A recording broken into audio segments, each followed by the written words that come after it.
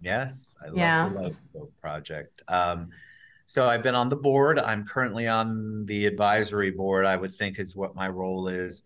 The Lifeboat Project is an amazing organization that helps. It's the first one locally that actually provides housing for the traffic victims, because it's one thing to get them out of the situation in the crisis they're in, to get them away, but if you have no place to put them, where are they supposed to live? And so it is a beautiful thing that she has done, she and her team.